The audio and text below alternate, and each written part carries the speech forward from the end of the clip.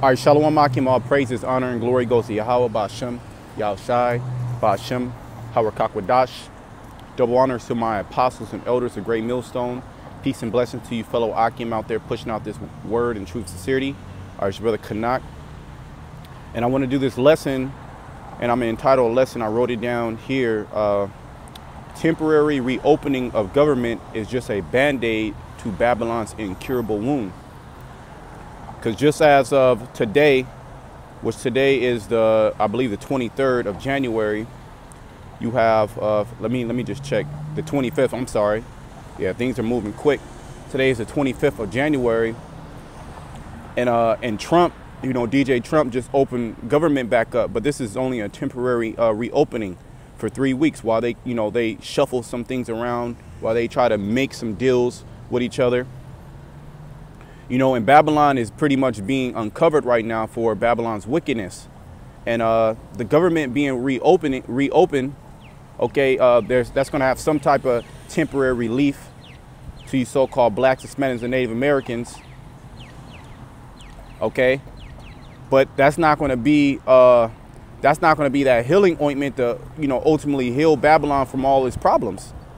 Okay, this is the article. It says congressional leaders Trump tentative deal to end shutdown. Plan would reopen the government for 3 weeks while politicians and the president continue to debate border wall funding. So you so-called black, Hispanic, and Native Americans, you believe that this is going to be, you know, another a sigh of relief, okay, to all your woes, to all your problems. You'll be able to get your check, or you'll be able to get your food stamp benefits. Right, but this is just a Band-Aid. All right, if you have a deadly wound, right, you have a deadly wound, or you put a Band-Aid on it, maybe it might stop the Band-Aid from, oh, I'm sorry, the wound from, you know, going into a, you know, infection faster, but that's not going to solve the issue. Okay, that's just going to give temporary relief. Okay, let me bring out a couple of scriptures.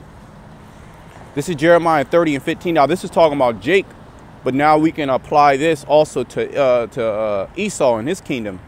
This is Jeremiah 30 and 15. Why cries thou for thy affliction? Thy sorrow is incurable for the multitude of thy iniquities. Because thy sins were increased, I have done these things unto thee. You see, the Lord, he is the one who has done all these things to Babylon.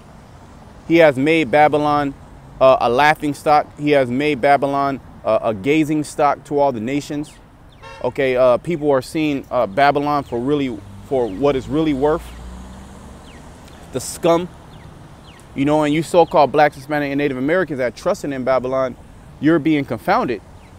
But now that, you know, the government has been reopened, you get your checks. Okay, you think that everything's going to be all right. No, that's not. Everything's not going to be all right.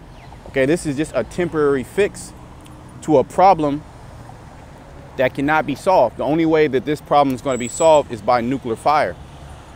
Okay, let me bring out another a scripture. This is Jeremiah 51 and 8. Babylon is suddenly fallen and destroyed. Howl for her, take balm for her pain. See, Babylon right now is going through pain, a lot of pain right now. Look at the economy. Okay, people are stressed out. People are on drugs. You know, people are out of their mind because of that wine. When you go up to verse 7, it says, Babylon has been a golden cup in the Lord's hand that made all the earth drunken. The nations have drunken of her wine, therefore the nations are mad. Yeah, all the nations of the planet Earth are mad at Babylon because they have been bamboozled into drinking Babylon's philosophies. Now they have this incurable wound that cannot be fixed. Okay, let me go back down to verse 9. We would have healed Babylon, but she is not healed. See, you know, Trump reopening government, you know, the politicians, you know, coming to somewhat of a temporary relief, okay, for you Babylonians here in America. That's not going to stop America from being destroyed. Really, that's just going to hasten America being destroyed. And we're going to bring out that scripture, when they shall say peace and safety, then sudden destruction. Okay, because we're still in a time of sudden destruction. We would have healed Babylon, but she is not healed. You see, quantitative easing. You know, these different severance packages. You know, reopening government.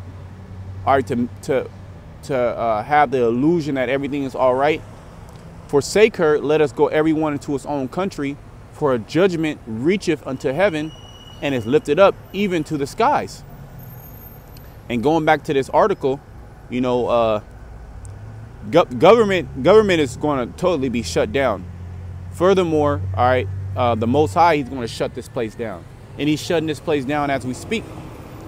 All right, famines, pestilences, all these things are coming. You know, 2nd Ezra, the 15th chapter, 2nd Ezra, the 16th chapter. All these things are coming to pass. Okay, here in America, just as they're coming to pass, or they're already taking place out there in Venezuela. Let's bring up this scripture and let's just wrap it up.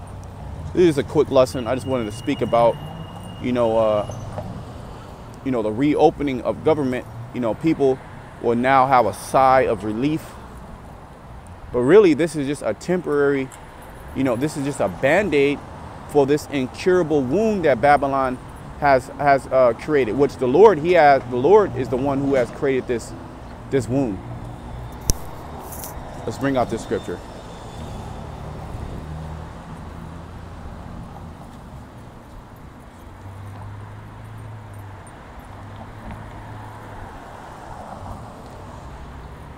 This is 1 Thessalonians 5:3.